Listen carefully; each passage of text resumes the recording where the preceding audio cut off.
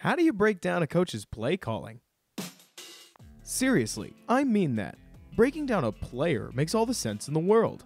You watch what they do well, you watch what they do poorly, and you try to figure out what determines their successes or failures. But, at the risk of stating the obvious, coaches don't actually play. So how do you go about distinguishing great play calling from great offensive talent? This question gnawed at my brain long enough that I came up with an idea.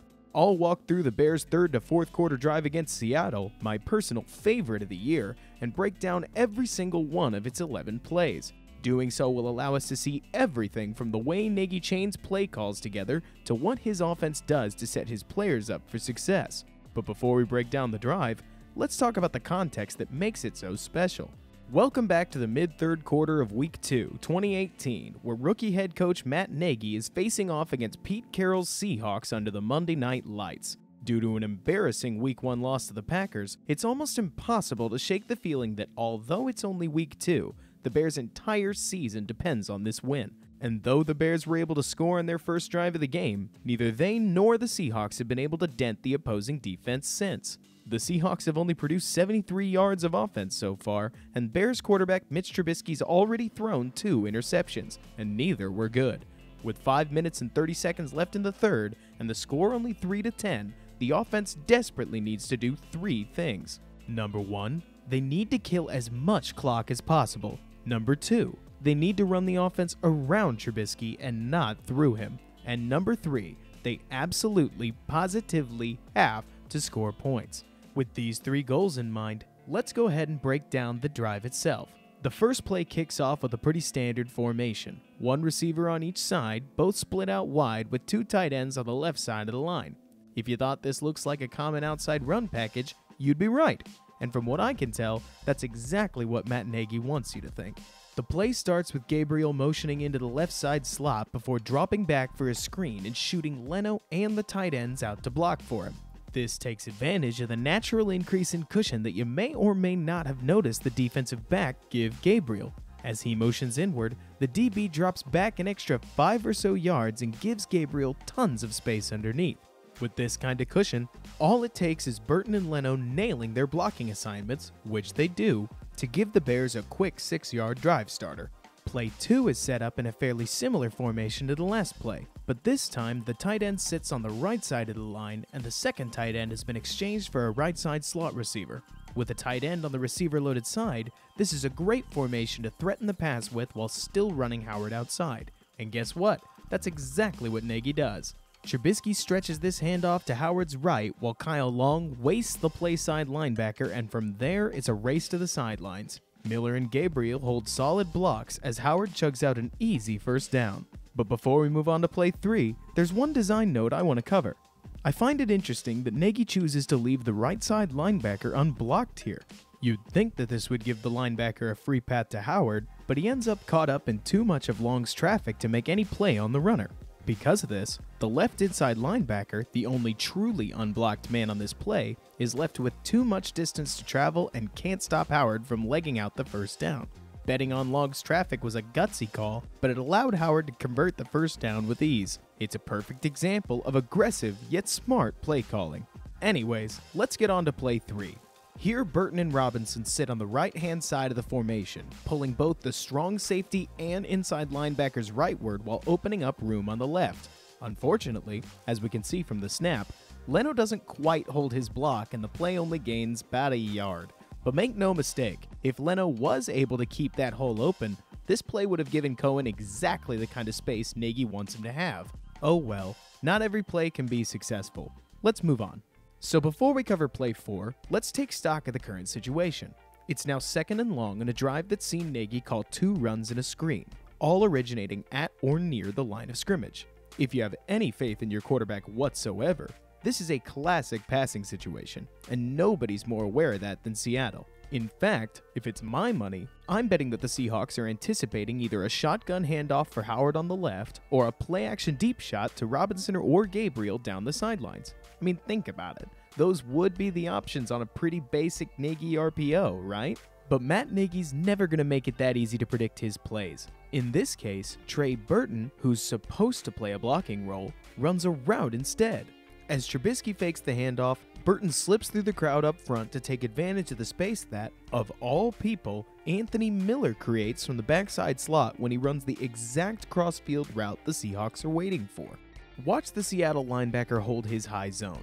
He's fully prepared for Trubisky to throw back towards Miller and doesn't gesture at all towards the wide-open Burton. This leaves Trubisky with one of the easiest throws imaginable, and Burton turns the space into a quick 10 yards. For anyone wanting to know what scheming someone open looks like, it looks like this. Then, after that bit of trickery, play 5 sees Nagy just line up and run hard. While this play theoretically does have a built-in fake screen off to the left, the real action is straight up the gut as these 4 linemen here and Deion Sims try to win a slugging match with these 5 defenders.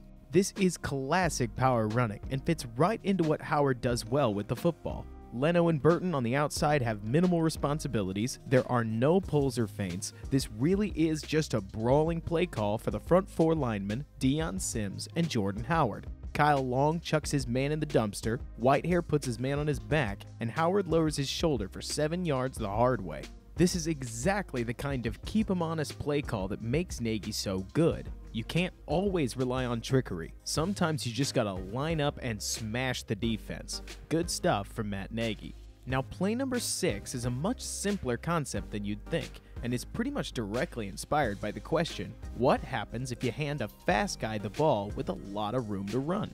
This play's formation packs everyone inside, and as we can see, brings the defense in with it. With plenty of room to their left, Trubisky and Gabriel execute a zone read handoff to freeze the linebackers in front of them and give Gabriel a race to the sidelines with plenty of space to maneuver.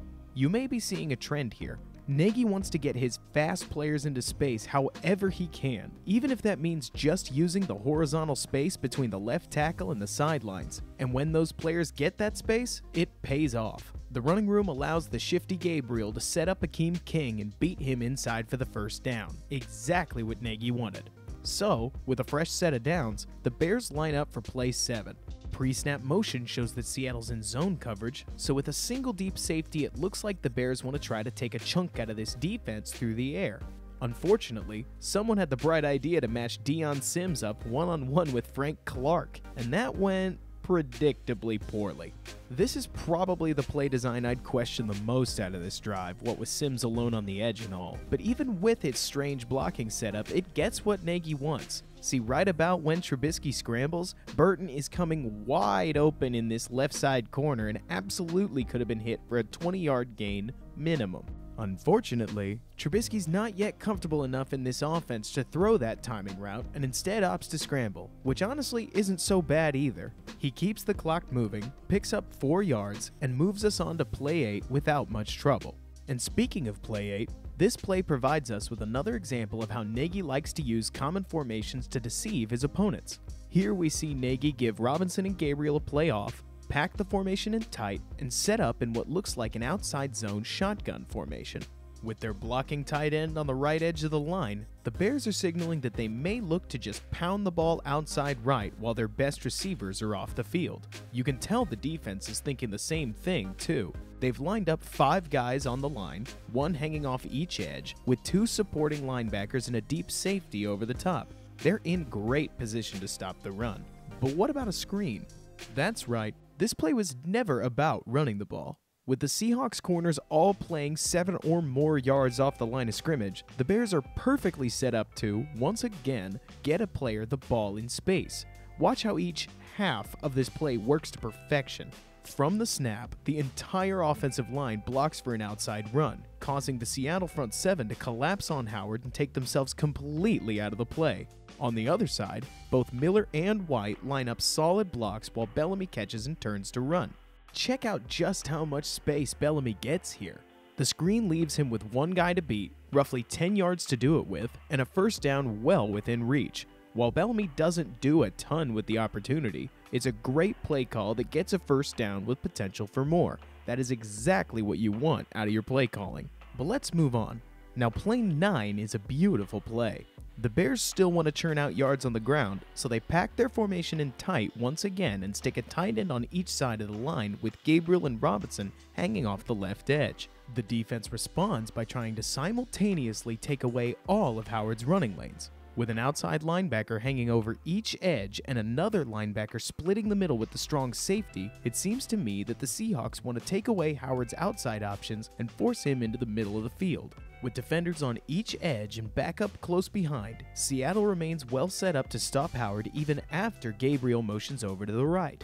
But here's the problem. Howard isn't getting this ball. See, once Gabriel reaches that right side, he gets a running start back towards his left as Trubisky takes the snap.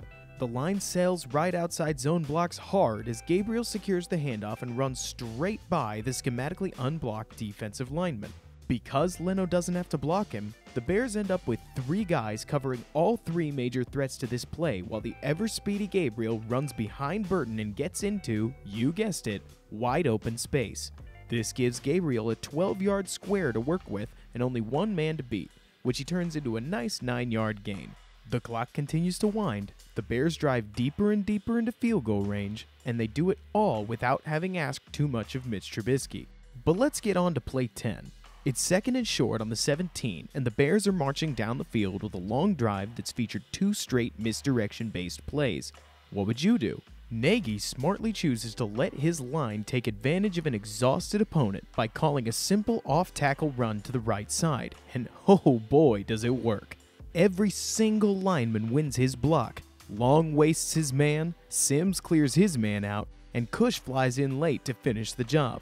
This phenomenal display of blocking gives Howard plenty of room to get through the hole, turn upfield, and convert the first down. This play shows us that Matt Nagy isn't all smoke and mirrors. Late in a drive with the end zone in sight, he's not afraid to just line up and take your lunch money. And this brings us, finally, to play 11, the final play. The go for the jugular play, the drive's coup de grace. After 10 plays that didn't feature Trubisky at all, Nagy realizes that the entire stadium is expecting another power run here.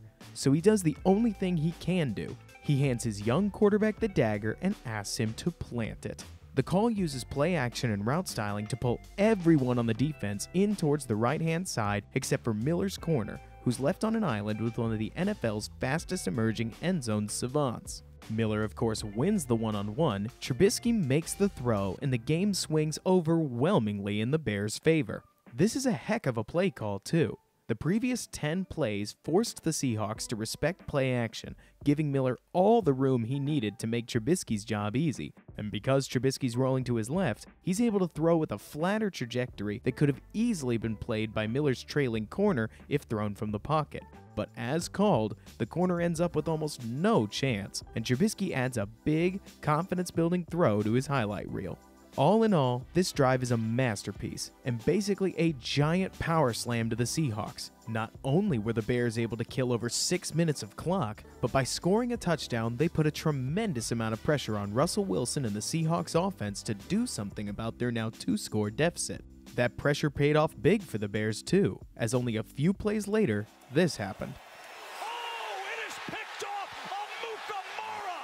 Seriously, I can't emphasize enough how well schemed I think this drive was. Not only did it accomplish every goal it set out to, but it also basically saved the game for a team that desperately needed a Week 2 win. It was timely, efficient, and effective. Everything that the Bears both needed then and will undoubtedly need in their 2019 run at the Super Bowl.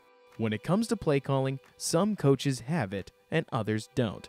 Bear fans, this drive is evidence that Matt Nagy absolutely has it. When they need the right call, he won't be one to panic. He knows the balance between crazy and genius too well for that. With him at the helm of a 2019 offense loaded with potential, I can't wait to see what this offense does next season. Cannot freaking wait. Thanks so much for watching this. I hope you enjoyed watching it as much as I did making it. If you like what I'm doing, please like this video and comment on it.